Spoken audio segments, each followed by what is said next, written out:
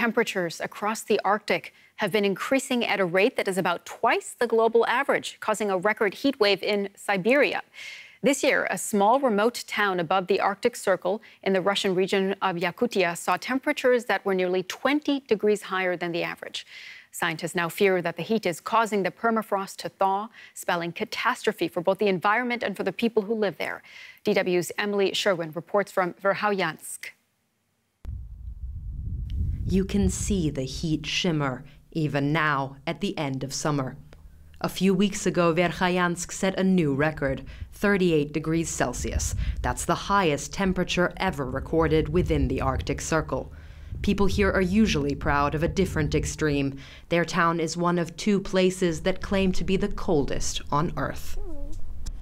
We're used to the cold. People here can't handle that sort of heat. Everyone bought electric fans. They were totally sold out here. People had ice cream and cold drinks. We aren't prepared for these conditions. We swam and worked. It was fine. Even in the winter, when it's minus 60 degrees centigrade here, we eat ice cream. So working when it was 38 degrees wasn't a problem either.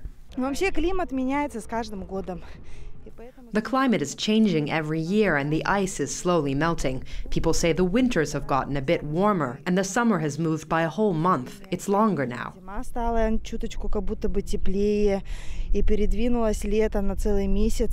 The buildings in Verkhoyansk are on stilts, designed to drive down into the permafrost and give them a solid base. The pillars also keep the houses raised so they don't melt the ground underneath. But rising temperatures could threaten the very foundations of this town. Because the permafrost is melting, houses here could collapse because they're built on pillars. Our public utilities are built on supports which have their foundations in the ground. If they move, there could be accidents. There will be all sorts of problems if global warming intensifies.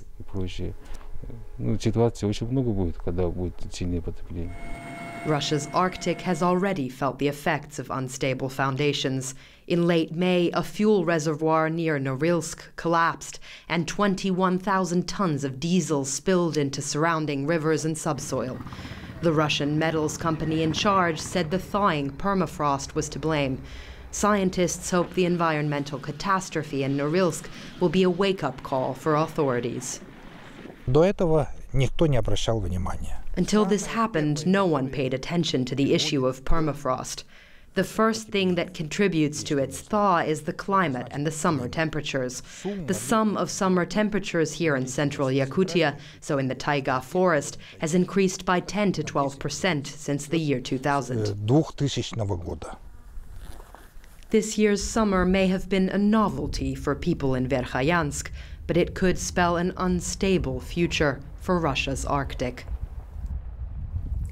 Let's get some analysis on this story now. We have Thomas Smith with us. He's an environmental scientist from the London School of Economics. Thomas, thank you for joining us. We're talking about a place that is usually known for some of the coldest temperatures in the world. Why are we seeing such record high temperatures in Siberia?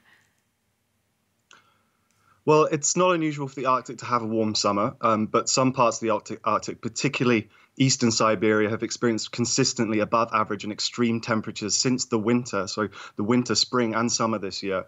And the summer's record-breaking temperatures have been due to a combination of a regional heat wave, so weather-related, but also caused by a longer-lasting climate change, which has been driving temperatures in the Arctic higher and at a faster rate than anywhere else in the world. And that has sparked wildfires. Tell us more about that and what effects these wildfires have had on the region. Both in 2019 and 2020, we've seen widespread fires, and on a larger scale than we've seen in the satellite record dating back to 2003. The most obvious impact of the wildfires has been widespread smoke pollution, leading to some of the worst air quality readings on the planet, as well as carbon emissions. There are some longer-term impacts of these fires, but we're yet to see those. The fires have been burning in forests, which should usually have a fire maybe once every 80 years or so.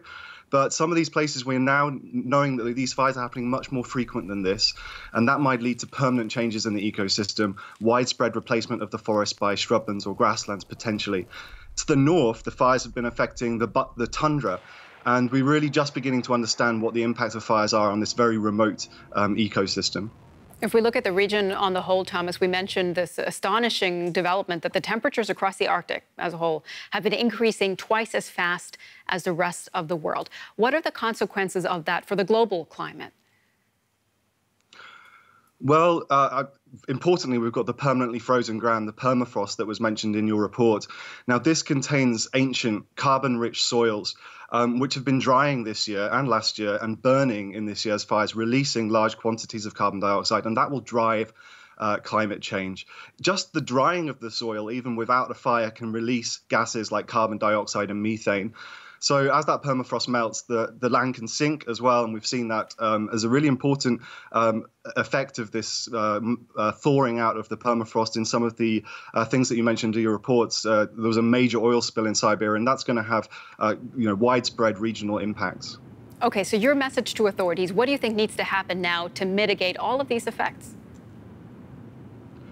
Well, at a local scale, we don't really understand what is causing the ignitions of many of these fires. It's often related to humans, and we do need to work together to reduce ignitions, particularly during these heat waves, which are becoming more and more common in these regions of Siberia. As far as the longer-term warming is concerned, our only hope is concerted action to mitigate rising greenhouse gas concentrations in our atmosphere. However, whatever we do now to slow down climate change, the impacts are only going to be felt in a number of decades. The warming in the Arctic will continue for now, and we'll have to be dealing with the consequences as a result of greenhouse gas emissions over the past century.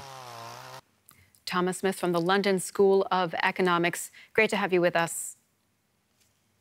Thank you.